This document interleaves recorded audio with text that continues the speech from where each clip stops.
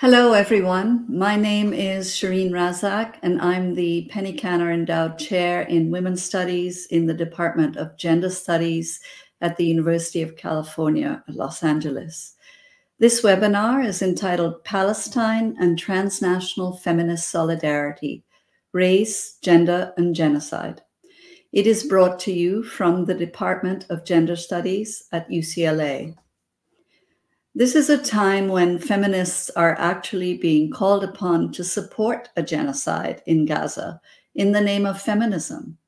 We're supposed to condemn without evidence mass rapes committed by Hamas, and more important, to ignore what is actually happening on the ground. The 30,000 dead, many of them children, mass starvation in real time. At the same time that the death toll rises before our very eyes, with children's faces, their emaciated faces, as they die on camera. This fills our screen. At this time, there is a vigorous campaign to suspend speech about the genocide, calling such speech anti-Semitic and punishing those who speak out. Indeed, just yesterday, one of our panelists, Professor Nadera Shalhoub-Kevorkian of the Hebrew University, was suspended for speaking out about the genocide. What is a transnational feminist analysis under these conditions? What are our politics? What does feminist solidarity look like? Why is the world seeing the genocide in real time and still not managing to stop it? These are our pressing feminist concerns today. Following our pre-recorded presentations, we will be happy to take questions and have a longer discussion. Also, I'd like to notify you that the longer versions of these presentations will be available on the YouTube channel of Gender Studies UCLA. Let me now introduce the panelists. First up, Professor Sarah Emmood is a Chicana feminist assistant professor of anthropology at the College of the Holy Cross in Worcester, Massachusetts. Second, Professor Nadera Shalhoub-Kevorkian is a Palestinian feminist and the Lawrence Biele Chair in Law at the Faculty of Law and at the Institute of Criminology and the School of Social Work and Public Welfare at the Hebrew University. She is also the Global Chair in Law at Queen Mary University of London. She'll be followed by myself. And following that, Professor Zeynep Korkman, who is an Associate Professor of Gender Studies at UCLA. And finally, Professor Minu Muallam, who is a Professor of Gender and Women's Studies and an affiliated faculty with several departments and centers at the University of California at Berkeley. We will now begin with the presentations, and this will be followed by going live and having a discussion among ourselves and with you. Hello, my name is Sarah Emmood. I'm Assistant Professor of Anthropology at the College of the Holy Cross, and the piece that I'll be reading today is called Love in a Time of Genocide, a Palestinian Litany for Survival. What does it mean to practice feminism in a moment of bearing witness to genocide? I wrote this question in my notebook on the morning of Wednesday, October 18th, 2023, after reading through the daily counts of Israel's ongoing atrocities in Gaza. 4,200 Palestinians killed, including at least 1,000 children, and over 1 million displaced in just 10 days. As I stared in disbelief and thought of the people behind the numbers, I received a WhatsApp message from a young woman scholar in Gaza, Mona Amin, with whom I had first spoken several weeks before Israel commenced its genocide on Gaza. She had reached out to interview me for a research project on global Palestinian feminism. We scheduled a call and ended up speaking for an hour or so, she asking her questions in Arabic, me responding mostly in English, with reflective pauses, bursts of laughter, a dropped call after the daily power outage in Gaza, a reconnection finally, and sharing stories in between. Our exchange that day was meaningful, as most connections are with Palestinians in Gaza. We did not stay in touch in the weeks after, each of us back to our busy lives, but I messaged Mona as soon as I heard that the war had begun on October 7th, a war that, in reality, began 75 years ago. Her first reply, quote, "I am not fine at all. My neighbors and my colleagues are martyrs now. It's my turn now. Just pray for us." Day after day, as the death toll mounted, I worried about Mona and I continued to write to her. Mona was, like many Palestinians in Gaza at this very moment, suspended in the alternative space-time of colonial war, waiting for death, expecting it to arrive at any moment, while also fighting for her life. She had already lived through multiple Israeli assaults on Gaza: 2008, 2012, 2014, 2021, the timeline we all memorized and survived them. And she was also there when her younger brother's foot had to be amputated due to injuries he sustained from an Israeli airstrike in 2014.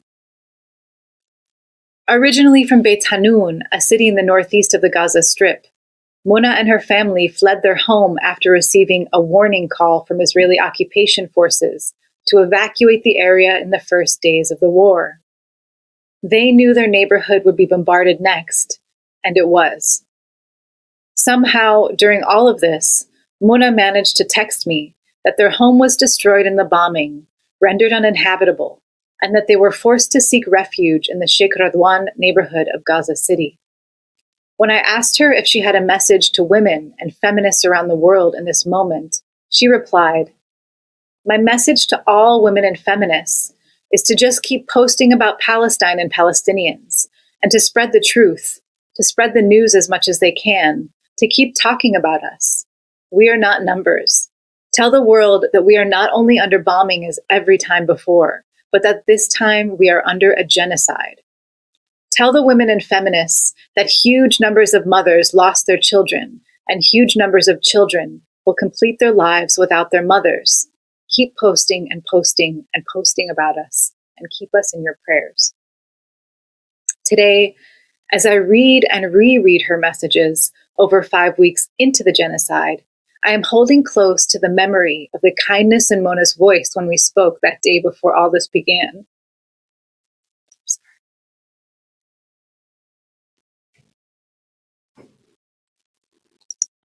Sorry, this is just so hard to read sometimes.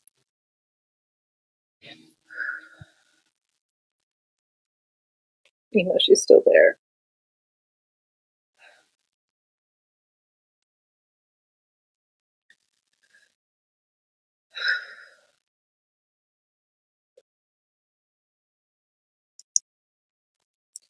I am holding on to Mona's humility too. The humility of a young Palestinian woman living in the world's largest open-air prison.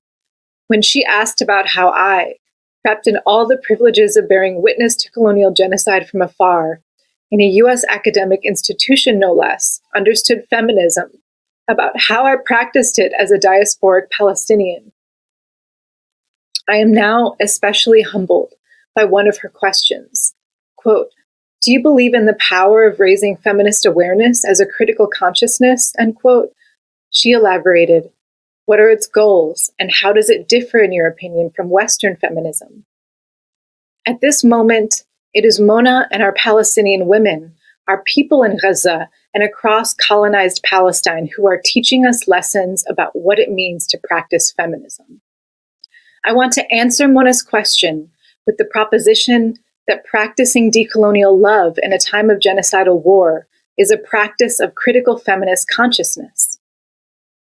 In speaking about feminist consciousness, I am not speaking of that universal, atemporal feminism that casts Palestinian women as defenseless victims who must be saved from the savage brutality of our indigenous men, especially our Muslim men.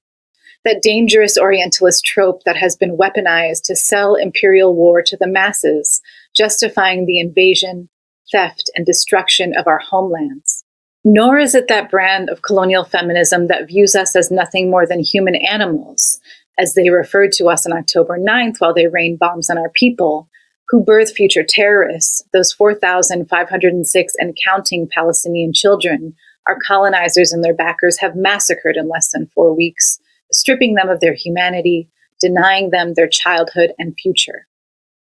In fact, It is these narratives that have stoked fear and contempt in our colonizers this time around, mobilizing them for a genocidal assault against our people, the grotesque scale of which we could not have fathomed. Indeed, while our colonizer bombards our buildings, homes, hospitals, and places of worship on such an immense scale, leaving our dead babies to be pulled from underneath the rubble alongside the bodies of thousands more that remain buried, it dehumanizes the entire Palestinian population of Gaza, rendering them an enemy that must be killed in order to give life to the colony. No, I am speaking of a decolonial Palestinian feminism. To practice feminism in the midst of bearing witness to genocide is to embrace love as a radical consciousness, as a radical decolonial politic of fighting for life. To practice feminism in this moment is to hold each other through the vast darkness of our grief, to walk with each other hand in hand, to bear witness to landscapes of death, and, as Mona urges us, to tell the truth. Indeed, Mona's words invite us to break out of this rassa, this lump in our throats that keeps us from speaking, and to speak loudly and courageously into the wind. Telling the truth means not only refusing to look away from that which feels unbearable to watch, let alone know, that our people are suffering from thirst and hunger under unceasing bombardment with nowhere safe to seek refuge. As Mona wrote, quote, "If we don't get martyred from bombing, we will die from the lack of water and food," end quote. Telling the truth as feminists in this moment requires rejecting colonial narratives.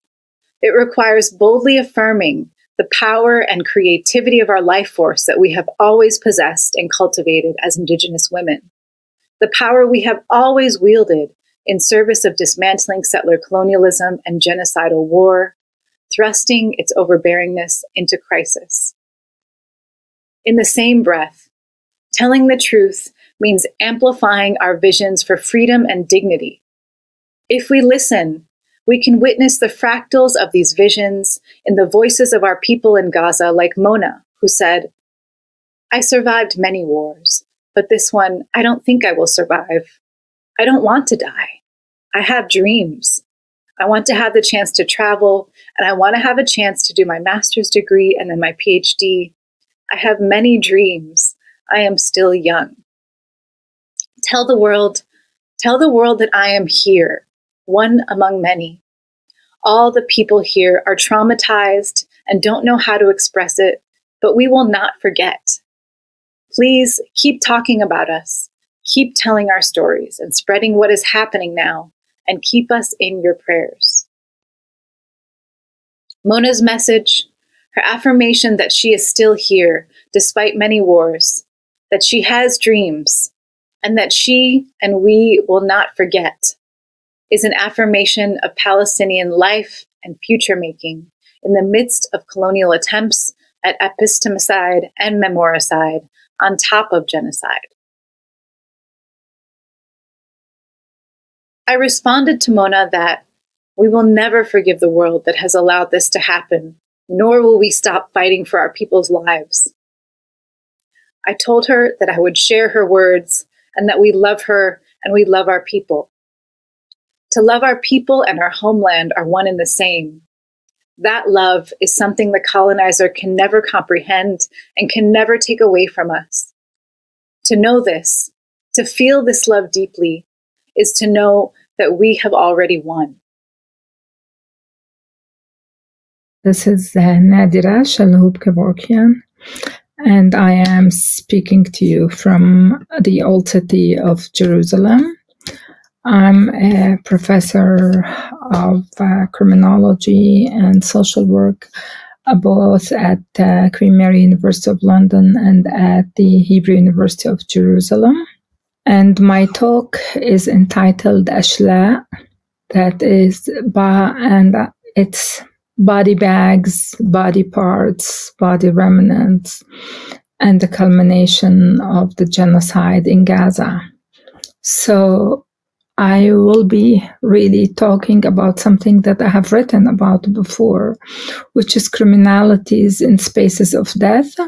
But this time I'm speaking during the ongoing genocide in Gaza, with the loaded evidence of body bags, of body parts, of wounded flesh, wounded children, where there are so many questions that are posed, where the political place given to brutal state killing and the colonized wounded flesh, what is called ashla in Arabic, is my point of departure.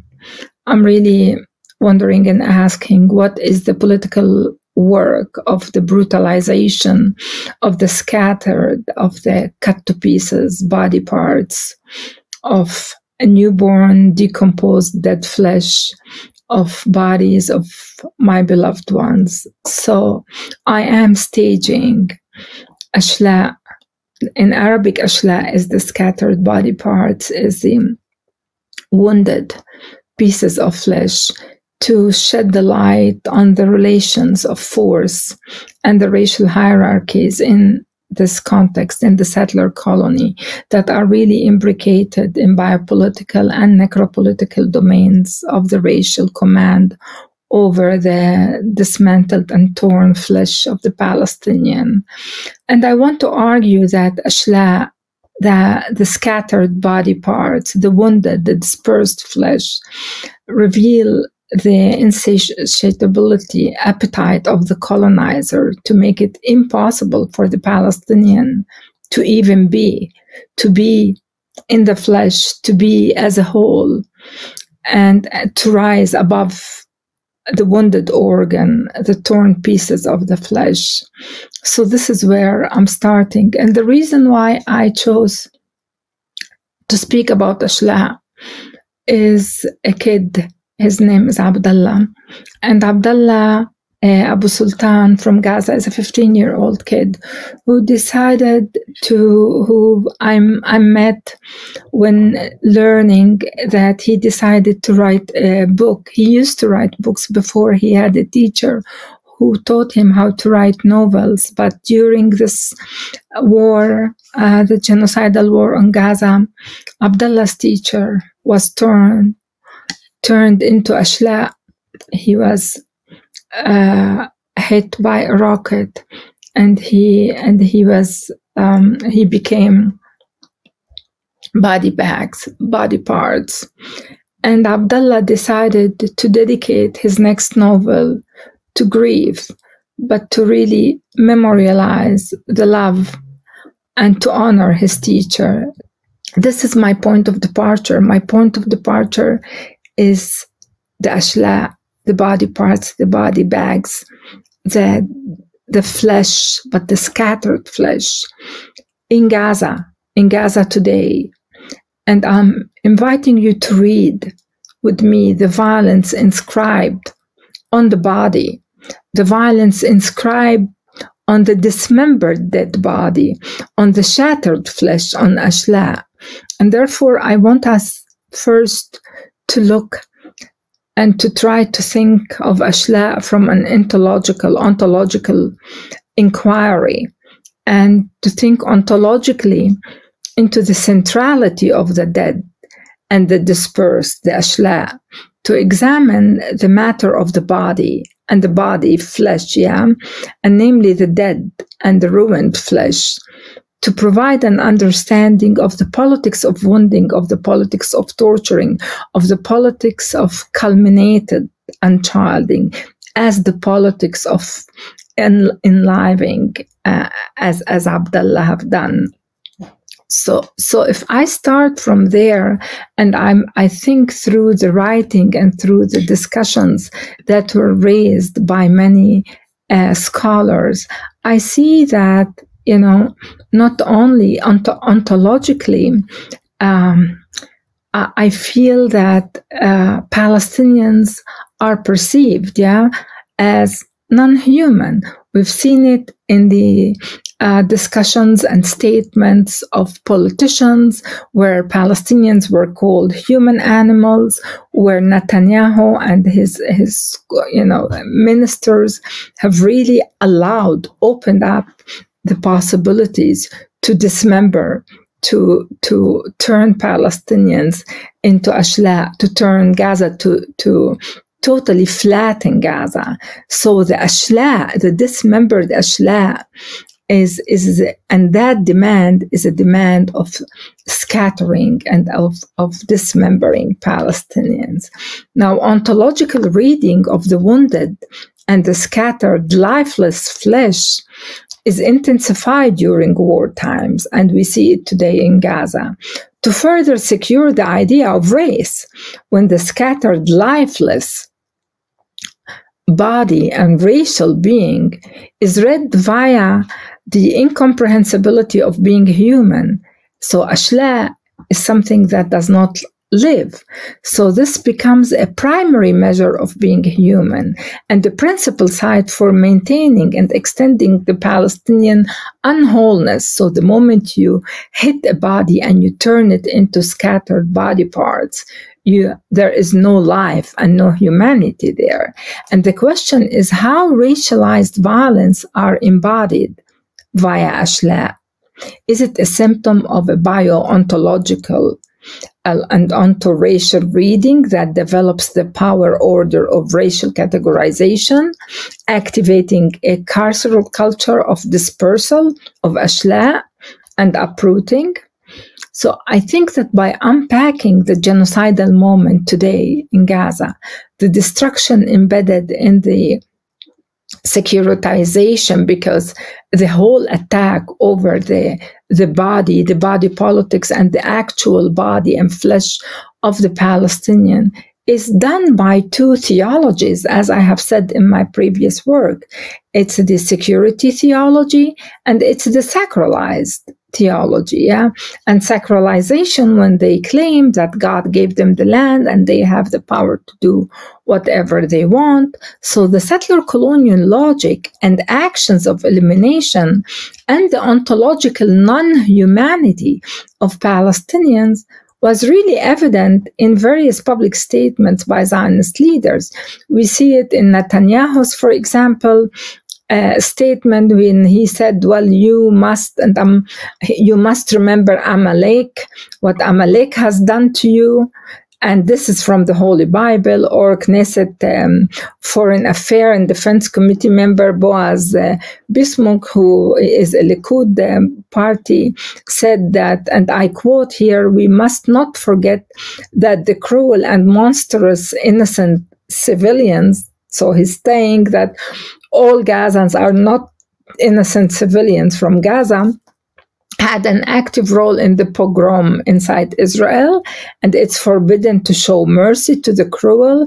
There is no place for any humanitarian gestures. The memory of Amalek must be wiped out. So again, wiping out, flattening Gaza, or the fact that they're talking about starving them. And we've seen 2 days ago how there's a massacre called the Flour Massacre, where people were running towards getting flour to feed their kids, and they ended up in dying. Over 100 were killed and 750 were injured. So that call to destroy Palestinians, to starve them to death, to throw a nuclear bomb and turn them into ashla, is what made me center death, center the overkillability, and center Abdullah's insight on ashla as part of the matrix of my analysis and the coloniality of non-being for Palestinians. So Abdullah is telling us that the coloniality of being in an anti-Palestinian world is about being ashla, is about being body parts.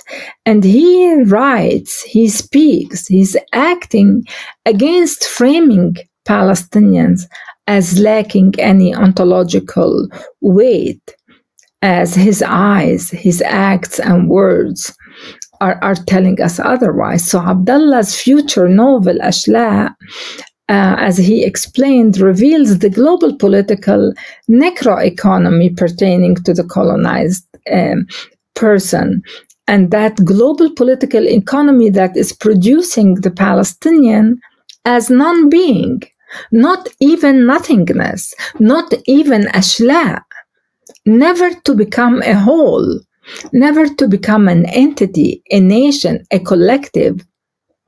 And that the unchilded in Gaza are something else, are the richest of the earth. They are ontologically different, those Palestinian kids, Palestinian people, maybe even sub-ontologically different, yeah?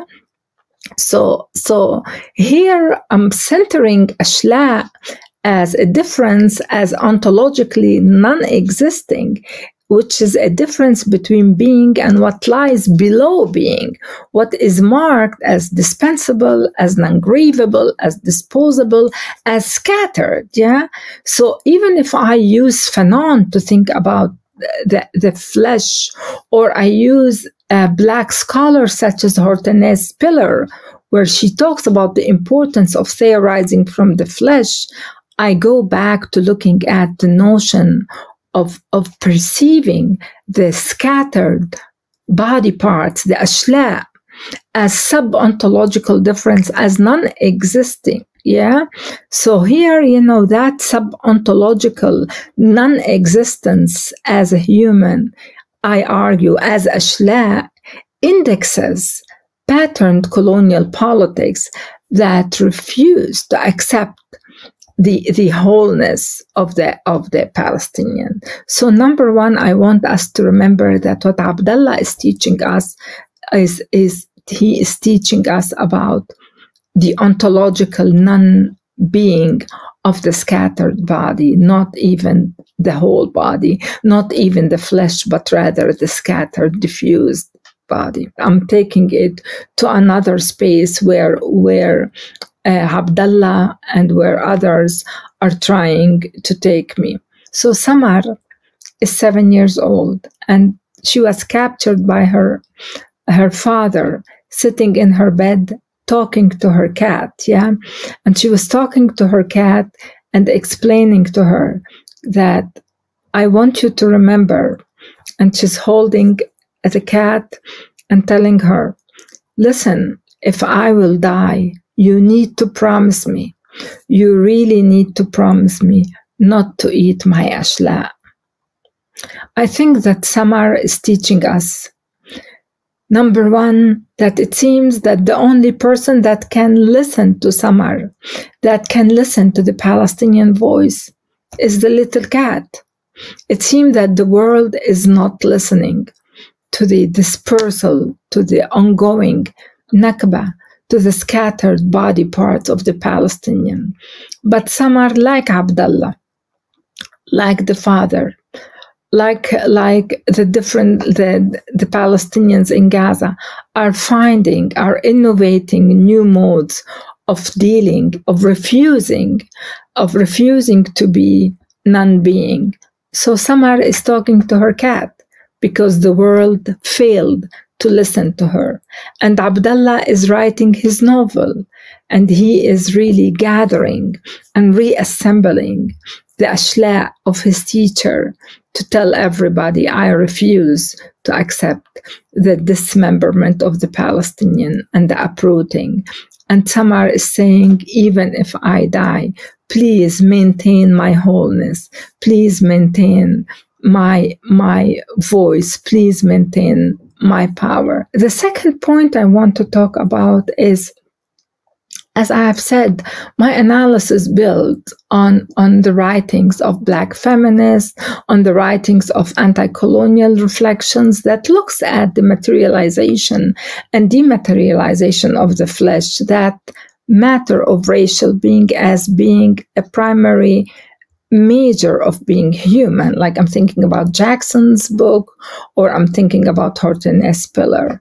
But what I'm suggesting is that reading the ashla, the Palestinian flesh, scattered, dead, wounded, bloody flesh, goes beyond the conceptual border of modernist representationalism that engineers the racial body.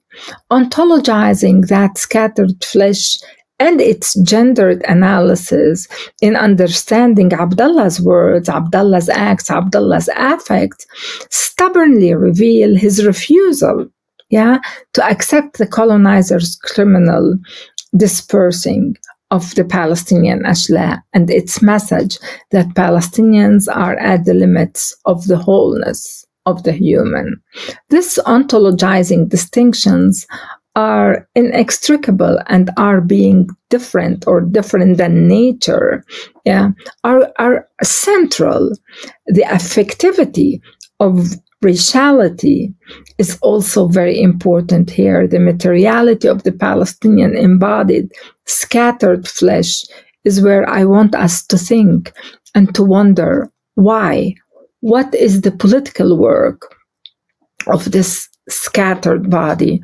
What is it doing to the settler colony? Why is it that to speak against the Palestinian wholeness is important, and how can we think it? Another point of importance to me is looking at Ashla and suggesting that Ashla not only is my ontological, racial, and ethical feminist point of departure, but it's a space, it's where the battle is. It's in that flesh, in the Ashla.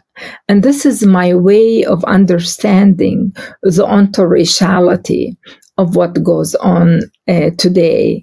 Because what I read from the amount of killing, from the fact that even graveyards, the attack, over 16 graveyards were smashed, over 30,000 people were killed, babies are left in incubators to decompose. Parents cannot find their kids and they're writing the names over the flesh. Maybe they can collect it.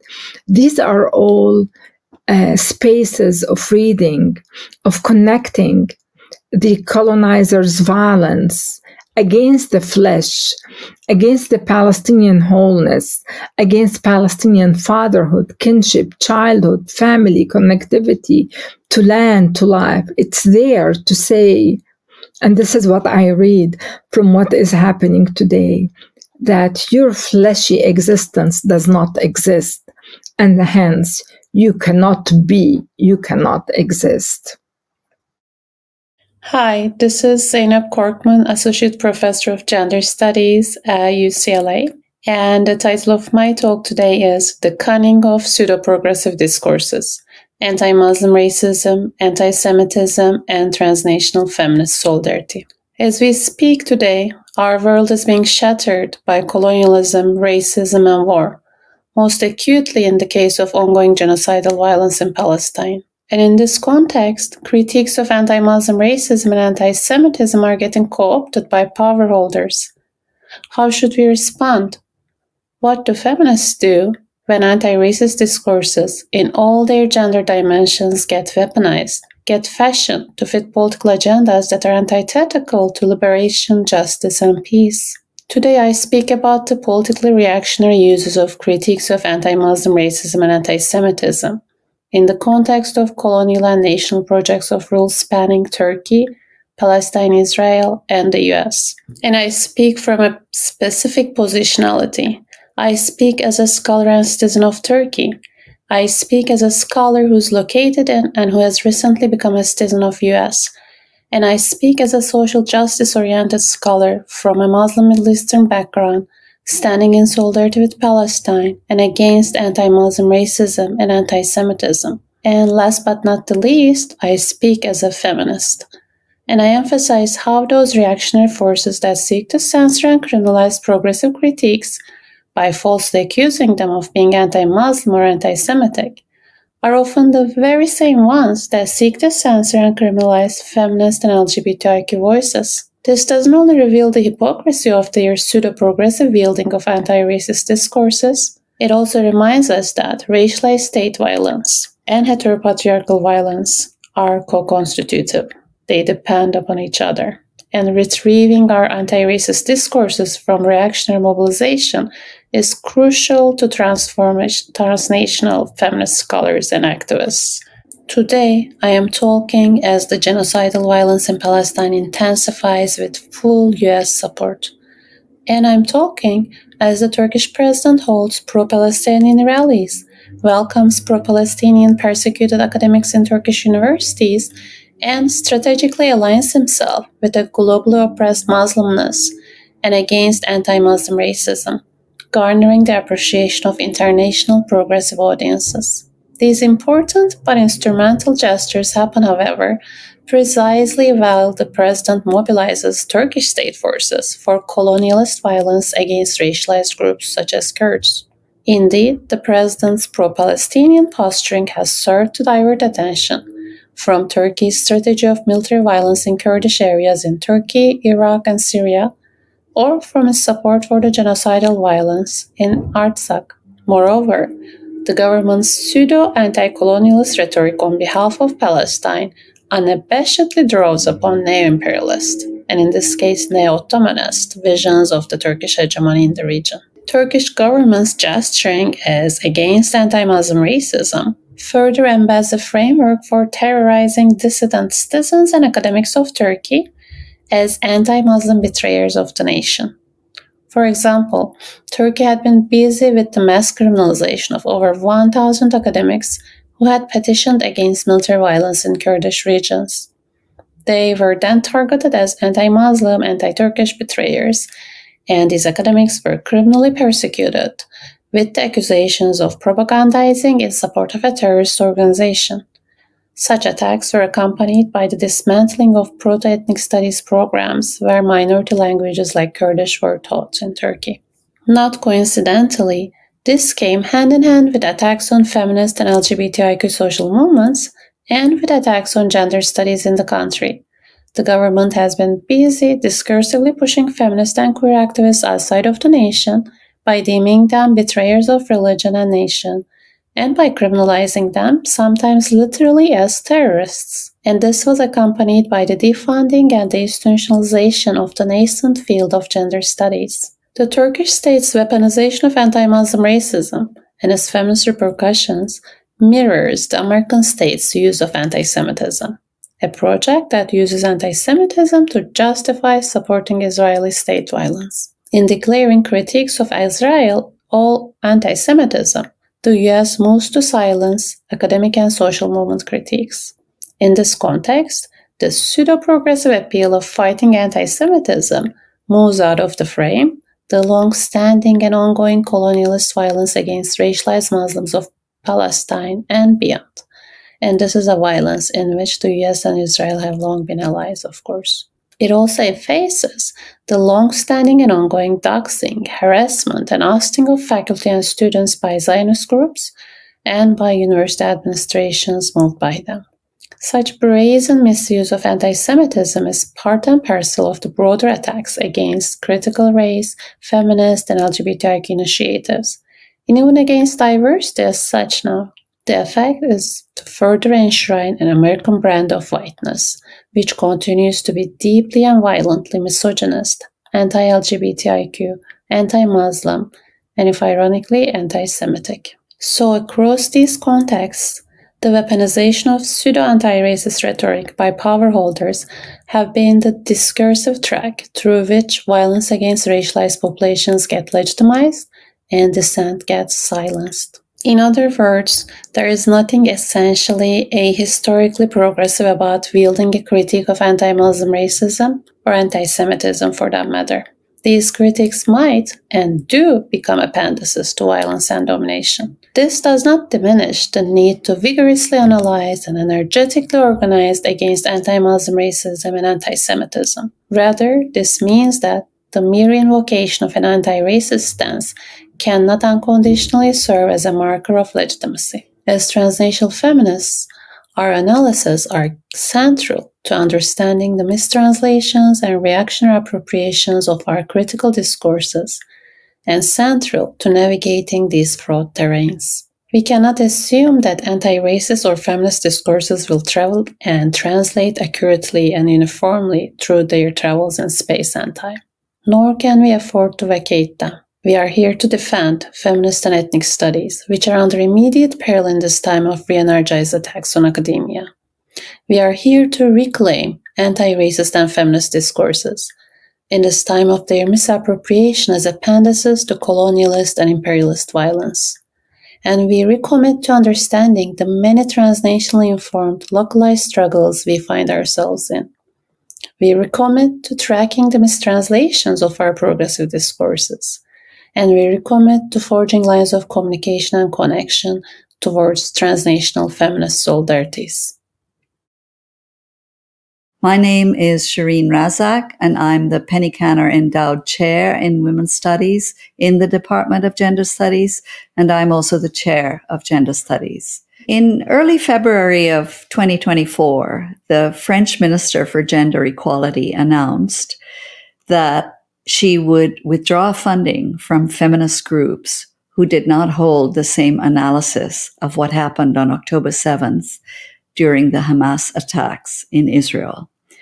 Principally, she said, if feminists did not agree that thousands and thousands of women were raped and killed, and if they did not condemn Hamas, they would lose funding. Feminist groups repeated over and over again that they condemned all violence and that they condemned all violence against women in particular. But they wanted to consider what was the evidence for mass rapes committed by Hamas on October 7th. Even when the extent and description of the violence that the French minister advanced was proven to be false, thousands and thousands of women were not brutally killed and mass raped, feminist groups were still condemned and were told they would be denied funding, and all of this would occur through policy and law. So the targeting of feminist groups for censure and the accusation that they failed to care about Israeli women and failed to care about violence against Israeli women really turns on a very specific notion of gender and a very specific notion of gender violence. Consequently, it also turns on a very specific notion of feminist politics. So simply put, the sexual violation of Israeli women, about which feminists are presumed to care the most, counts more than any other violence, such as violence done to Palestinian women or to Palestinian people. A very obvious immediate distinction here is that there is a racial line operating through this idea of gender violence. On one side of the equation, you have one group of women, Israelis, who are always understood to be Jewish and white or of European origin. That is how they are understood popularly, in contradistinction to Palestinian women, who are always understood to be not white and Muslim. And this is regardless of what the actual reality is.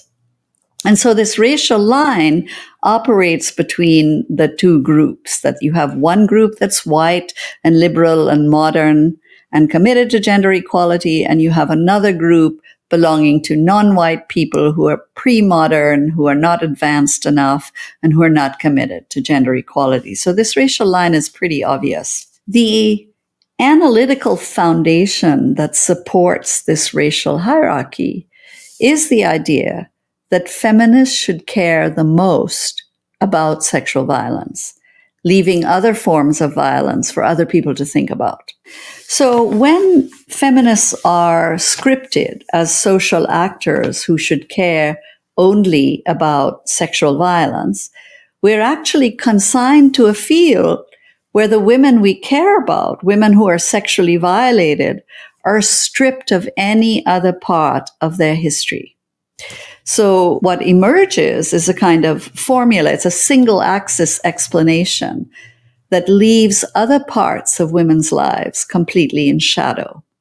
The understanding that gender is principally about women who are at risk of sexual violence or who are targeted for sexual violence this introduces the idea of a universal woman. If this is who all women are, and this is how you define who all women are, then women who don't have this part of their biography as the only part of their biography that matters are necessarily not as much women, or not even women at all.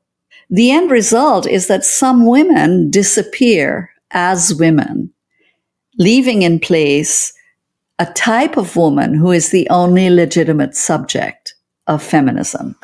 The end result is that only some women can inhabit that space we call gender legitimately, and everyone else is booted out of it. You know, this is very similar to an argument that we get in Black studies and famously by Hortense Spillers, who argued that Black women are ungendered. That is to say, their own sexual violation, their reproductive lives, mark them not as women, but as property. So they are booted out, they are ungendered. Evictions from gender occurs very differently for each group of women. Black women are booted out because they are not women, they're property. But Palestinian women are booted out because they don't come into the screen as women. They come into the screen as Hamas. Race in this scenario gives content to the story of sexual violation as the single axis of oppression in women's lives. One important aspect of this is that Israeli women's sexual violation enters our visual field, and we're able to see it through race. That is, we're able to see it through understanding that what Israeli women have suffered is the barbarism of Palestinian men, of Hamas. Relatedly, Palestinian women can't enter our visual field as targets of sexual violence unless we understand that as targets of sexual violence, they're really targeted by their own men. So we can see the sexual violence if it comes from their own men. We cannot imagine, for example, that Palestinian women might be targeted by the Israeli Defense Forces or Israeli soldiers. So their sexual violence, and consequently their standing as victims, doesn't really come into the picture unless we consider the racial aspect of the explanation. So what I most like to say, it echoes a phrase from the historian George Massey, that race hitches a ride on gender.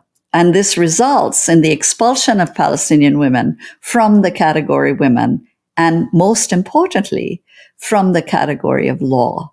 So one way to understand the landmines that feminists have to navigate as they cross this political field is to understand how race and gender are co-constituted here. And what I mean by co-constitution is, how does race make gender? How does gender make race? How does one category actually get its content from another? Sometimes this sounds like an impossibly kind of abstract relation, and I really want to consider how these two things, race and gender, are operating in this understanding of what feminists should care about and which kind of violence matters the most. The first and the most important, maybe the most obvious thing to say about the call for feminists to acknowledge Israeli suffering and deny Palestinian suffering is that as racial discourse, this mode of communication actually proceeds by what many scholars call tabloid realism. And this is very simple.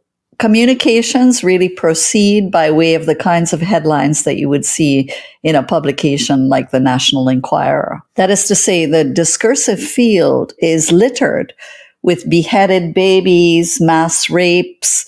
The visual field is populated with blood on the pants of Israeli women who were killed. You have images of women with their legs splayed and their underwear showing. These images generate what I would like to say is racial affect. That is to say, they provoke and they consolidate emotions that travel from body to body until it forms a kind of sediment or a layer in which there's a strong jolt, an affective charge in the collective unconscious that reasserts the idea of the racially superior subject as opposed to the inferior culture. As I've shown in my book, Nothing Has to Make Sense, Upholding White Supremacy Through Anti-Muslim Racism, these kinds of powerful emotions and the affect or the layer that they form, you see them traveling through law. So, for example, if you want to ban any mention of Islam in the curriculum, or if you want to ban Muslim clothing, or if you want to approve the torture and surveillance of Muslims, or if you want to legally authorize bombings,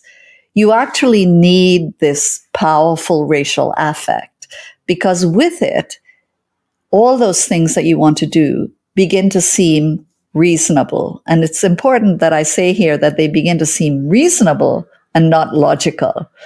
So you can have the conviction that Muslim men or all Muslims carry a gene for violence. That is not actually logical or supported, but it begins to seem reasonable when these images of barbaric Muslim men flash across your mind. So Nothing Has to Make Sense, as the title of the book, is really about you don't need the logic. You just need the strong emotions and the racial affect, and that will provide the sense. For example, this is the Lemkin Institute for Genocide Prevention. And they issued a report on the extent of sexualized violence that we see on October 7th. And the report, as I've said, it really strives for objectivity. It doesn't shy away from what feminists like Elia call the weaponizing of rape. In fact, it struggles quite valiantly with two things. One is the overwhelming evidence that there is no evidence of mass rape.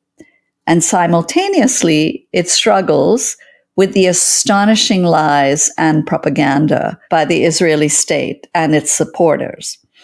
So given these two things, the Lemkin report nevertheless concludes, given the evidence of sexualized violence on October 7th, the Lemkin Institute believes that sexualized violence took place and was widespread.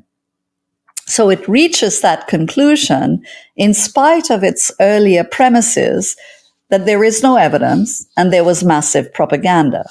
Ironically, of course, the Israeli demonstrations that you've seen with women carrying placards saying, "We believe women," you cannot possibly imagine an equivalent placard, "We believe Palestinians," when they tell us 30,000 people have been killed. Palestinians and Palestinian women cannot emerge in the visual field. So now feminist groups who want to ask some questions about this are accused of being anti-Semitic. And we cannot, as feminists, easily refute this charge by stating the opposite of what is a fundamental feminist tenet, which is that women are targeted, sexually targeted, during militarization and war. We know this. So the Lemkin Institute does actually bring in the factor of Israeli propaganda, but that doesn't interrupt or interfere with the final conclusion. What is left out of the frame? We should acknowledge that we are between a rock and a hard place in the imaginary of a universal woman, because we do know for certain that women are violated in war, and we do believe women. But what is left out of the frame? Dispossession, bombs, the cutting off of food and water and fuel, of course, the histories of the cutting off of food, water, and fuel, the extensive history of Gaza as an outdoor prison, all of this is out of the frame. And it's out of the frame because these things do not happen to women per se. And because they do not happen to women per se, they cannot be a feminist issue. So when the Palestine Feminist Collective insists that Palestine is a feminist issue and brings up these matters, it doesn't easily win the argument because of the racial affect that is in place. Race, the race of Palestinian women, drowns out any narrative of sexual violation. And instead, the genocidal violence that is directed at the people of Gaza is easily translated into a legitimate violence that we must do to root out Hamas, as the Israeli military keeps saying. So Gaza has no real people. It only has Hamas. It has no real women either, because we don't see any evidence of their sexual violation. And that is all that we understand to be connected to gender and to a woman. Gender is how you make the case for civilizational superiority and to the entitlement to the land that comes with it. Race is never just race. It's always gender, sexuality, and class operating through each other. The systems come into operation through each other, and they give content to each other. This is an effect that we often try to squeeze into the concept of intersectionality. When we use this concept too often, we understand it as a kind of diversity. One system is piling up on another, so you have gender, and race piles up on it, and sexuality piles up on it, and class piles up on it. And that kind of mathematical piling up sometimes blocks our understanding of how one system becomes the other system. Solidarity really requires that we navigate this very complex geopolitical field attentive to the co-constitution of systems of oppression, rather than understand how the systems are discrete and merely complicate each other. Methodologically, a place to start is to think about how one system is the language of another system. How that is that a specific notion of gender gives content to racial hierarchies, and how racial hierarchies require a gendered cast of characters. It requires brutal, misogynist, racialized men. It requires invisible, racialized women. We don't think about them too much. And it requires white women who suffer, and who suffer more than any other women. Hi, my name is Minu Muallim. I am a professor of gender and women's studies at UC Berkeley. And the title of my talk is Liberation Through Occupation, Interrogating the Selective Plot of Feminist Solidarity. Women's History Month has fallen precisely 5 months into a US-funded Israeli genocide of Palestinians in Gaza. A reference to imperialist feminism that is complicit with the genocide, supporting the racist logic of dividing the world between those on the side of light, democracy, and civilization, versus those who are on the side of darkness and barbarism, especially Muslims who are repressing women and penetrating the civilized world to destroy it, is once again at the center of justification of war, settler occupation, and mass killing of Palestinians. As a feminist scholar who has been critical of the simple binary of men versus women, to tell a feminist story that all women are victimized regardless of their biopolitical and geopolitical differences, and are sisters in victimization regardless of 4 decades of anti-racist, intersectional, and transnational feminist studies, I feel the urgent need to question such notions of solidarity between the victims and the victimizers in the racist imperialist narratives, crucial to understand not only how particular reference to feminism and women's rights have become complicit with the genocide, but also its collaborator, justifying the mass murder of more than 12,000 children, masses of women and men, old and young, including 50,000 of pregnant women, hundreds of birthing women having C-sections with no anesthesia, the public torture and humiliation of Palestinian men, and the bombardment of schools, hospitals, mosques, churches, including the killing of numerous journalists, and the intentional starvation of Gaza, leaving thousands of people disabled or impossible to live with disability under constant bombardment. In this short presentation, I do not wish to talk about women's movements in Iran or Iranian feminists who have been supporting Palestinian women condemning genocide in Gaza. I'm also not talking about the Islamic Republic of Iran and its patriarchal rules and regulation or its repressive policies. What I want to talk about in these few minutes is the global staging of the dual moral framework of some Iranian women's rights activists who claim to be the voice of Iranian women and in solidarity with women in Iran while supporting the Israeli state genocide in Gaza. On November 12, 2023, almost a month after the Israeli genocide of masses of women, children, and men, in Paris, Los Angeles, and Brussels, some segments of the Iranian diaspora raised the flag of the ancien regime in Iran, the Pahlavi dictatorship, along with the Israeli flag, while chanting solidarity and Israel's national anthem. Later on December 21st, 2023, at the peak of the continuous brutal bombardment of the Gazan people by the Israeli army, a mural was erected as part of 18 murals by an Iranian American called Human Khalili in Jerusalem, depicting two female figures, an Israeli woman soldier of Iranian descent who was killed on October 7, and Mahsa Amini, who died under the custody of the Iranian moral police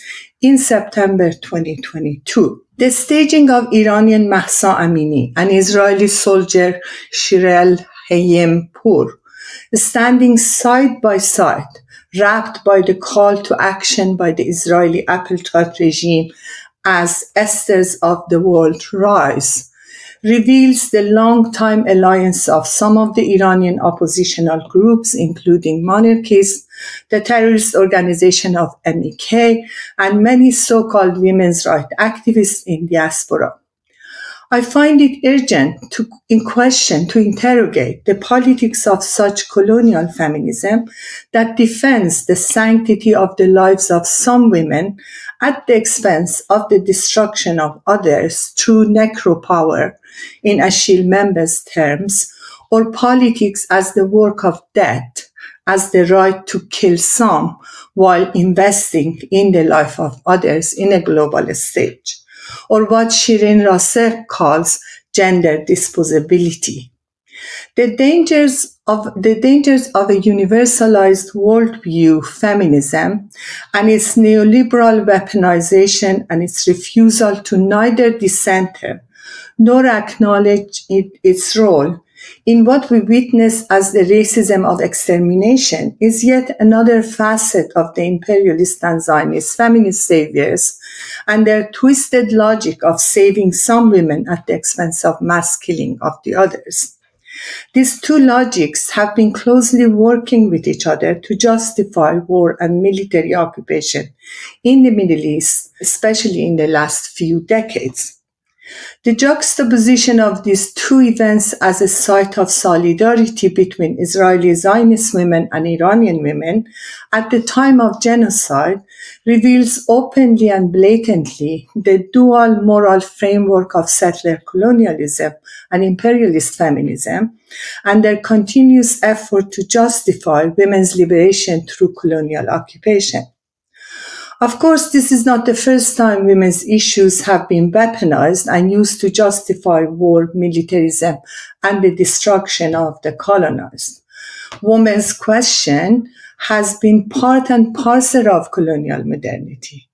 More recently, a reference to the homogeneous category of women and the binary opposition of the world between the civilized and the barbaric has justified the last few decades of war and occupation in the Middle East, from Iraq to Afghanistan and Palestine. Yet a shameless reference to feminist solidarity and its global staging within a dualist moral framework has never reached such visually disturbing, exposing blatant racism of extermination vis-à-vis Palestinians. While sadly, social media has facilitated the fabrication of lies with bombs, it has also created an opportunity for all of us not living in Gaza to witness the horrific images of dead bodies of masses of women, starving children, brutalized men, and the destruction of the whole landscape. I want to focus in the next few minutes on some of the Iranian women's rights activists' complicity, if not alliance and collaboration, with the colonial project of liberation through occupation, and their vocal or silent complicity with the Israeli genocide and the Euro-American supporters. Of course, this phenomenon is not limited to some Iranian women's rights activists, but a whole contingency of Euro-American feminists who have been silent in the last 5 months of this brutal genocide, if not spoken directly or indirectly in support of the US imperialism and the Israeli apartheid state. Let me focus on 3 groups of Iranians that have either stood with the genocide or become complicit in their silence. The first group of the Iranian diasporic who have been standing with the Israeli genocide are the Iranian monarchists. Let's not forget that from the beginning of the Iranian Revolution of 1979, those groups have collaborated with the US and Israel to overthrow the Islamic Republic, pushed for harsh sanctions against Iran, and consistently advocated the military occupation of Iran from the failed coup d'etat of Noje to the Iraqi occupation of Iran, to terrorism of MEK organization, to the state terrorism of Israelis in Iran, Israeli state in Iran. Islamophobia, Aryanism, and racism have been core components of these groups' ideologies. Indeed, various media platforms from BBC Farsi and Voice of America to Saudi and Israeli TV channels, from Iran International to Manoto, which has been closed since January 2024, have been working hard to fabricate a nostalgic idea of the Pahlavi dictatorship era as the good old days of alliance between Israel, Iran, and the US.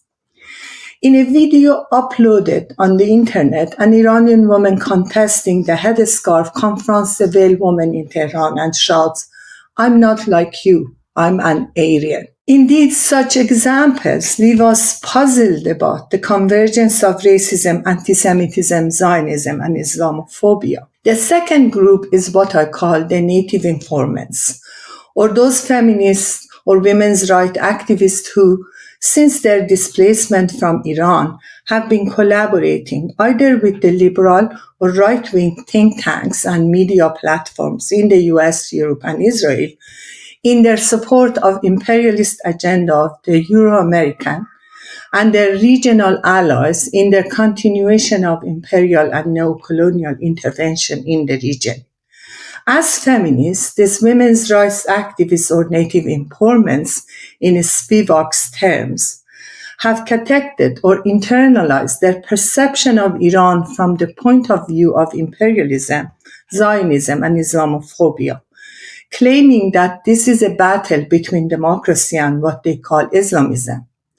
Many of these so-called diasporic activists in the US, Israel, and European countries have been pressuring the US to increase its deadly sanctions against the Iranian people, to intervene militarily in Iran, and to liberate Iranian women through war and occupation.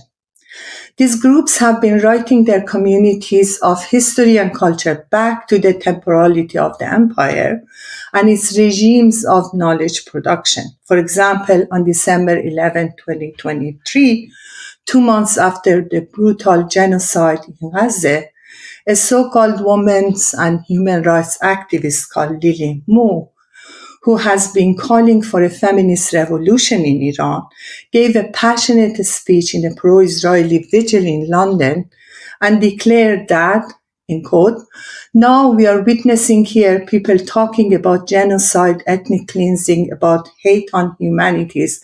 Where is their humanity when they say from the river to the sea?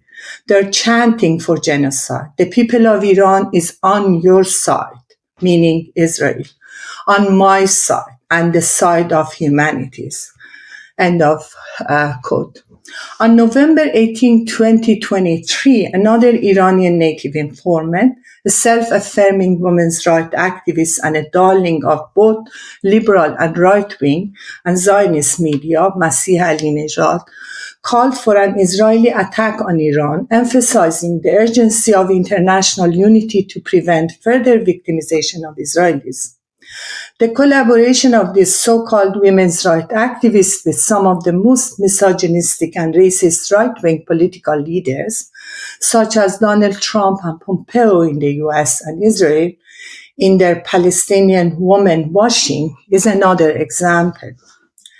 The third group, and the group I am the most concerned with, are those Iranian women's rights activists who have remained silenced vis-à-vis this genocide, pretending that nothing is happening on the global stage, on the one hand, and on the other hand, launching in the past few weeks a campaign against the so-called Iranian gender apartheid regime. The dual moral framework of these women's rights activists expressing so much concern by putting on the map the human rights of Mahsa Amini during the Women Life Freedom Uprising, and their silence and complicity with the genocide of masses of Palestinian women shows the appeal of the colonial imperialist feminism after more than 4 decades of anti-racist, anti-colonial feminist scholarship and activism, including post-colonial transnational feminists, feminists and queers of color, and anti-colonial, decolonial feminists in the global south. In other words, the activism of these women's rights groups not only lacks a comprehensive and intersectional approach, but fails to address the relational nature of various forms of oppression and violence on a geopolitically uneven global stage. Recognizing that Palestine is indeed a feminist issue underscores the importance of addressing not only gender issues, but also broader social justice issues. Standing in solidarity with Palestinian feminists means actively opposing ethnic cleansing, the racism of extermination, and the everyday violence of settler colonialism in their lives, including systematic oppression, discrimination, and displacement of masses of Palestinians since 1948.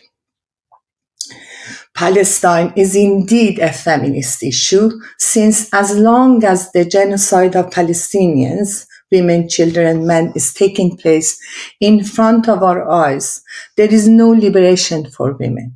It's ridiculous, if not impossible, to be a feminist, to oppose violence, to care for women's lives and freedom, and to support genocide. Thank you.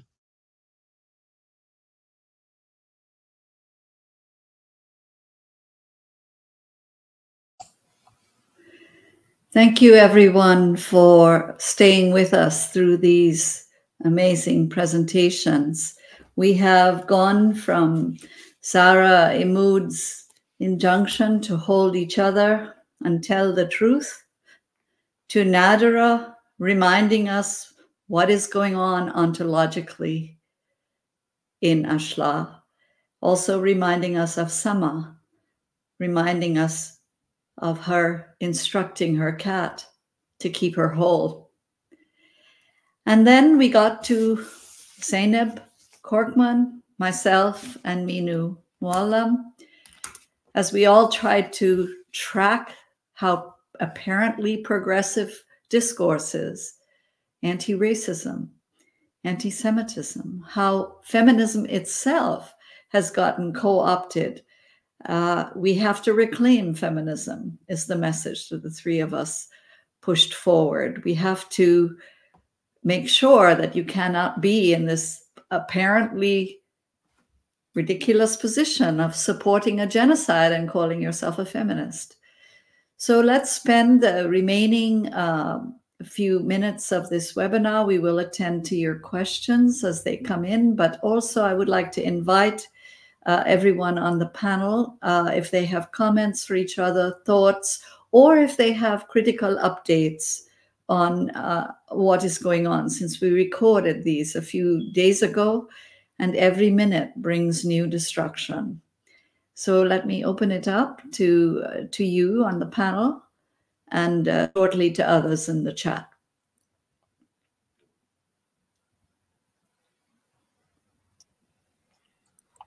Well, I'm happy to begin. Thank you all again for these amazing presentations. I always learn so much from each of you and from each of your body of work.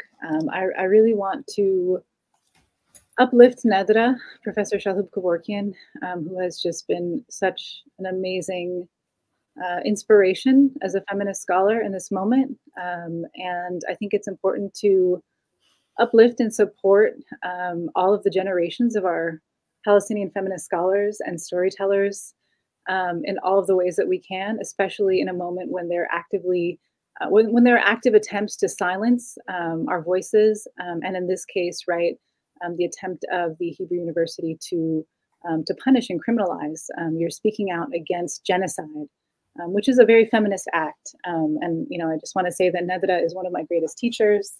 And one of the first things that she taught me as a young graduate student is that love is a method, right?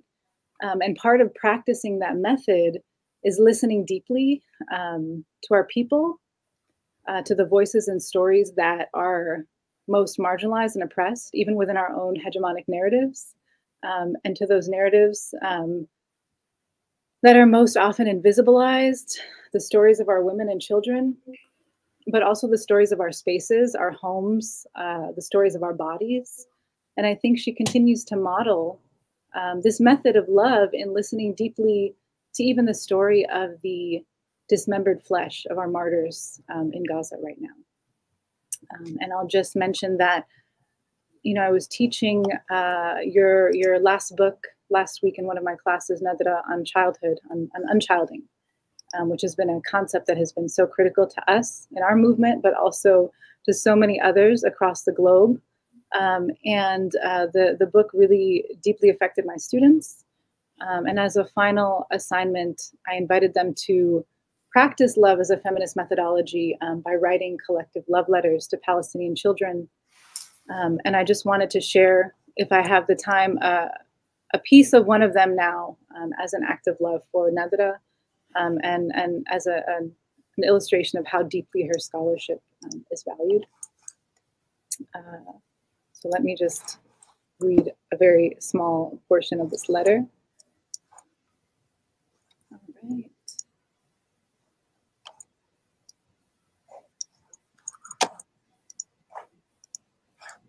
Okay, apologies.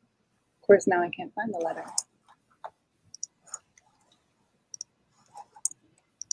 I'll let someone else continue and I can come back to the letter when I find it on my screen. Sarah, do you want to say a little bit about, in response to comment from Barbara Barnes about the concept of decolonial love? Yes, of course. Yes, the concept of love. I mean, I think our movement has always been a movement of love, of radical love and desire, radical love for our people.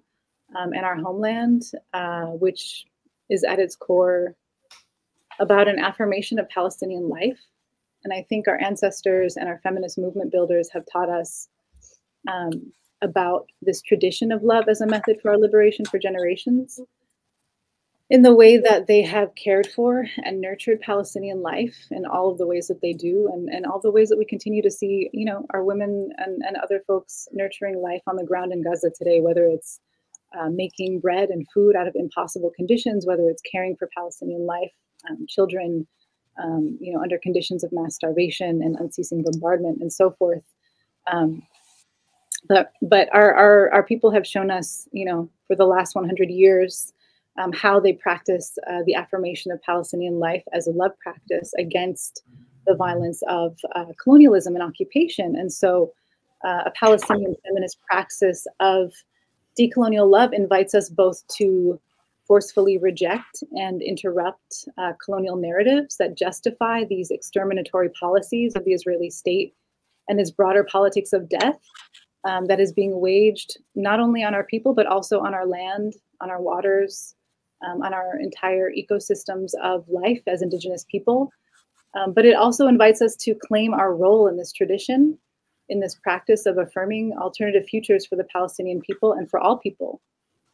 I think if we think with Palestine today, not just as an object, but as a paradigm for how we understand the state of the world today, with a reconsolidation of global powers that we're seeing, and with the resistance efforts across the globe, with people coming out in support of liberation and an end to this war, right? That we can see our sort of intertwined projects of right, militarization, genocide, in service of bringing alternative visions to the fore.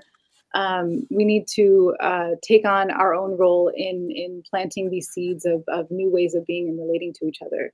And so this is part of the urgent invitation of embracing decolonial love as a method in this moment, that we understand that we are each other's relatives, implicated in each other's survival, that our struggles are intertwined, that Palestinian liberation is about so much more beyond Palestine, that it's about undoing the violent forms of power that are waging war on all of us collectively.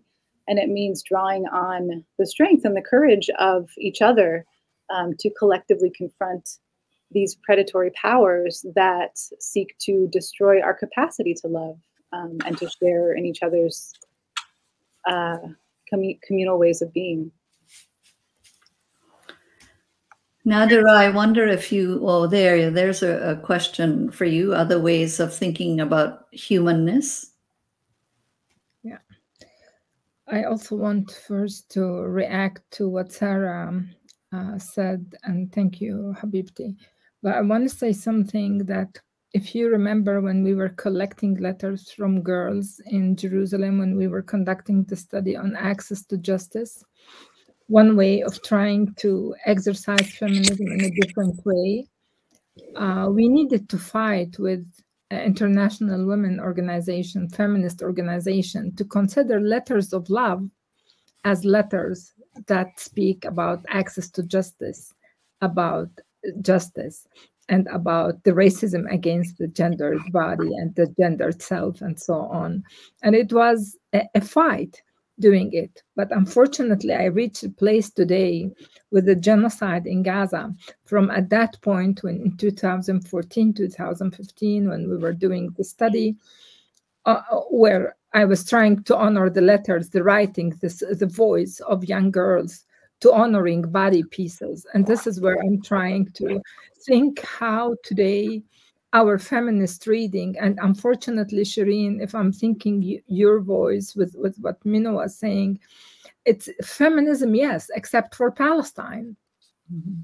When you come to Palestine, no, it doesn't work. And you know, my colleague Stephanie Wahab and Ferdos, we wrote a piece exactly about this, that it's all of a sudden when you reach Palestine, and what you see in Palestine is from honoring the voices, honoring the talk, honoring the walk, the posting, the innovation, the effective reactions to things, the pieces. People are refusing to leave a leg here and a hand here and a piece of flesh here to make sure that we are honoring our beloved ones. It's to come, and this is why I'm focusing on Ashla, and I know that it's heavy, but I could not go to any other place. I felt that it is digging in that flesh to bring back the oneness, the wholeness, the entity, and to look at the different points that were raised here, whether the geopolitical modes of turning Palestinians into Ashla, whether it's what's going on in the settler colony, where from 48 and cutting Palestinians of 48, 67, Gaza, Palestinians that are in the diaspora, Palestinians that are in refugee camps. And it's that the collective is still there.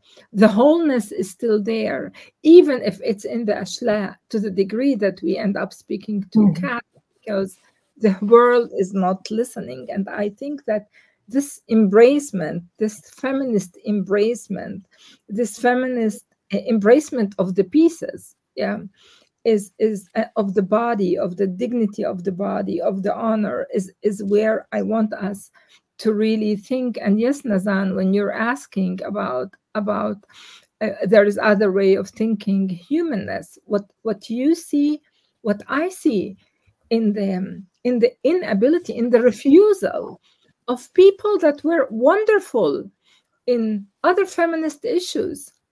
And no, if you'll ask me, Nadra, I will never agree to anybody sexually abusing or disturbing women, Jewish or Arabs, black or white, immigrants or non-immigrants. Of course, no, not in my name, not even if they're Hamas. No, I will never accept it. But all of a sudden, when it comes to Palestine, exactly as you were saying, Sherene, this refusal to see the humanness. So the message to me is that you Palestinians are ontologically different. You're not even, Denise de Silva talks about at the limits of the human. No, we're even more. We're not only non-being, we're below the non-being. Because when you look at a state agreeing to keep babies to decompose in incubators, how can I read it? But this decomposing of the wholeness of the Palestinian, and what you see, what we hear from my perception is again the collectiveness today in Ramadan, the togetherness, the wholeness, the power of and this is where I see the humanness of the Palestinian compass. And this is what Ashla is bringing. Ashla is saying, and I keep on thinking, what are they telling me? Are they telling us that I'm trying to kill you for years, but you're not dying. You're evil. You're not dying. So we're cutting you into Ashla. And you need to die. Only when you die, and I will respect you. But even this is not working, even in death. So it's this overkillability that is defied and resisted by the power of love, of togetherness, of humanness. Yeah. And, Bisan, one of the amazing Palestinians in Gaza, posted the other day, and I will read what she posted. She said, I want to die whole, a warm body capable of being hugged. That's exactly what I'm trying to say. Very powerfully said. There's a question for Zainab there. I really appreciate the question. I want to leave the panel. I think that Sarah's and Nadera's really powerful remarks. I can't hear you.